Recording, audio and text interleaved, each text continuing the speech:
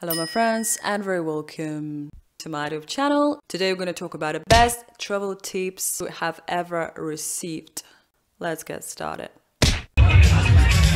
Never stay in hostels. First of all, they're too cheap.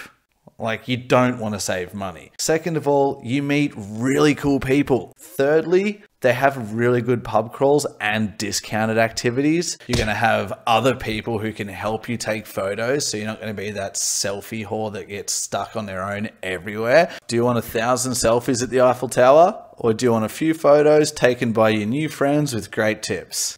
Eat next to the most famous building in town. Yes, always eat next to the most famous building in town. You're going to spend a lot of money. There's going to be huge waiting lines because there's a lot of other amazing tourists who are just there for the day that are going to try and get in front of you.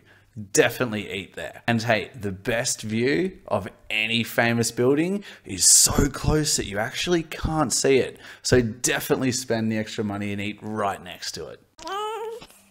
Angry face. Food. Happy face. Confused face. Angry face. Happy face.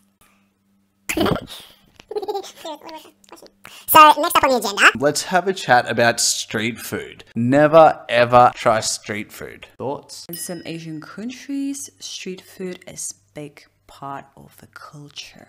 Be very careful of the chicken donuts. A lot of tourists don't know what it is, and it's just like crisps.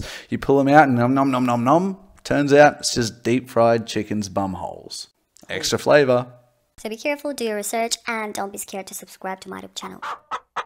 Use only tourist buses and transport for tourists. Absolutely. Costs more money for starters, and you're going to be more comfortable, and you're going to miss out on the authenticity. But to be honest though, try a bit of the local stuff. You're going to see some crazy things like people bringing chickens on buses. You're not going to see that kind of stuff on tourist buses. And in some places, Egypt, for example, don't take the tourist buses. They are generally fairly prone for terrorist attacks. Who do the terrorists target?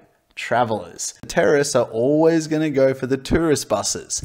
Take the local buses, stay safe. If we talk about India, it's better to use AC class, as otherwise it's too noisy, and also you can experience some sexual harassment. So be careful traveling in India.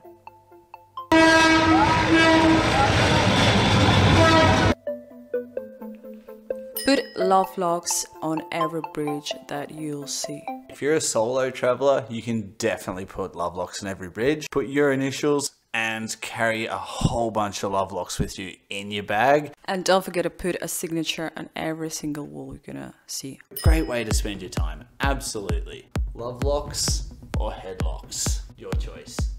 What do you say? Complain when no one speaks English. Pardon? No hablo inglés. Por favor en español, por favor. That's all.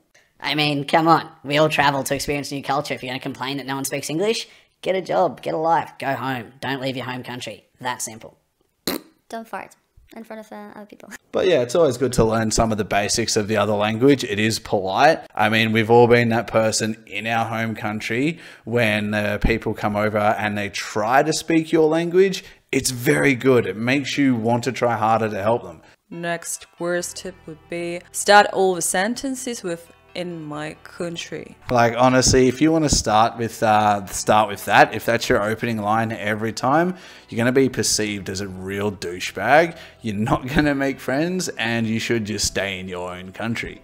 We travel to experience new culture, new religion, new beliefs, new ideologies, not to, in my country. Open up your mind, open up your heart, really, really vibe what you're in. If you're going to continue with "in my country," you're not going to get anywhere, and your experience is going to be extremely diminished. It's just not worth it. Always book 1 year in advance. That one's going to be completely up to the individual. Nowadays with coronavirus, you have to book a lot more spontaneously. You might book a flight today for a year in advance, have it cancelled, have the stopovers changed. But really, there are a lot of spontaneous people out there that love to book a trip and leave immediately and just wing it. So do what makes you comfortable.